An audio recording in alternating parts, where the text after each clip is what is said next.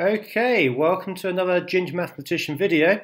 So I thought I'd vary up from IB Maths now to some Year 8 Maths on symmetry.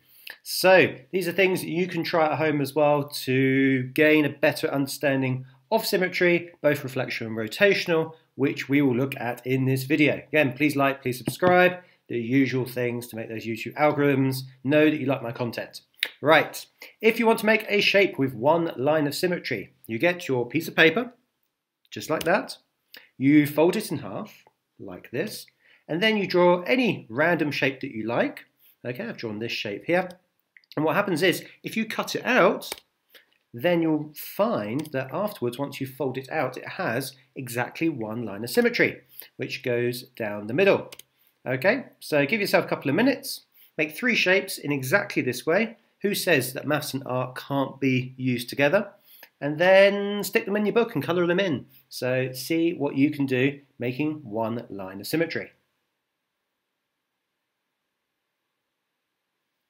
Okay, and we can do exactly the same kind of method for 2 lines of symmetry. So this time we get our paper, we fold it, then we fold it again, draw our crazy shape in like so, we cut it out with our scissors, and then if you open it up, you'll notice that you now have a shape with 2 lines of symmetry. One that goes right down the middle and one that goes across through the middle, both going through the center point of the shape. Again, if you want to, when you're at home, you can do exactly the same kind of thing. And this is great for making decorations that are mathematically symmetrical. It's a fantastic method. So again, give this a go if you are at home. Now, if we take symmetry, there are 2 kinds of symmetry. We looked at reflective symmetry, where we have a mirror line that if you fold it over, it looks exactly the same. But we also have got something called rotational symmetry, which I will go through in a moment.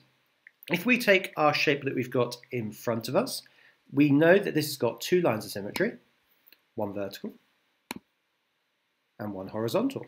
Okay, but rotational symmetry, what this means is how many times can we turn the shape and it looks exactly the same. So watch carefully as I rotate this in a full turn, 360 degrees. So we go around, that's 1, and right back to the beginning is 2. So we can say that this has got 2 lines of reflective symmetry. That was the horizontal and vertical. And we've also got an order of rotational symmetry, which is 2. And we can apply this to any shape that we like. So if we take our next shape, this shape here, again we have our horizontal and vertical lines of symmetry. But let's see what's different with our rotational symmetry. So again, count very carefully as we go around. So the shape looks the same once, it looks the same twice, it looks the same 3 times, and then we're back to the beginning. And this is why I put the cross here to ensure that we know where we are when we get back to the beginning. So we know we haven't rotated it too much all the way around. So this one has 2 lines of reflective symmetry, but an order of rotational symmetry of order 4. Okay, let's take another shape. This is kind of random. We have 1 line of symmetry that goes straight down the middle vertically, like so. Let's see what we have for our order of rotational symmetry. So you need to watch when they're exactly overlapping, and you'll notice they never overlap, which means it has an order of rotational symmetry 1. That means it only looks the same when it goes all the way round back to the beginning. So with this one, we have a line of reflective symmetry, so that's 1, but we have an order of rotational symmetry of order 1. And that's the key difference between lines of symmetry and order of rotational symmetry.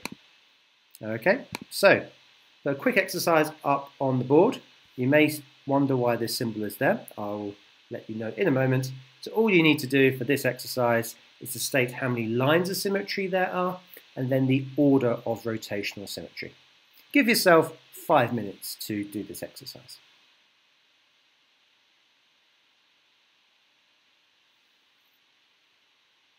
Okay, hopefully pause the video, because then that's the best way of working. You watch an example, we practice, and then we go through the answers.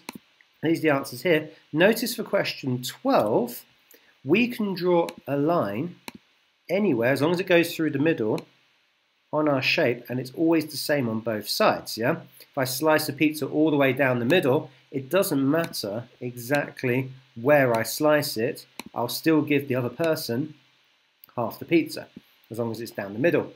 And the same with a rotational symmetry, you can turn it a very, very, very, very tiny angle, and it's still the same shape. It's still a circle. So that was a kind of trick question, question 12, to get you thinking about, okay, what do we do when it's basically everything, yeah? Every time we do a tiny, tiny turn, it actually gives you the same shape. So that's why we write down the word infinite for that. Okay, that was a short video, but I hope you enjoyed it. Again, please like, please subscribe. If you want more symmetry videos or more transformations videos where we go through these success criteria, then please let me know. All right, bye-bye for now.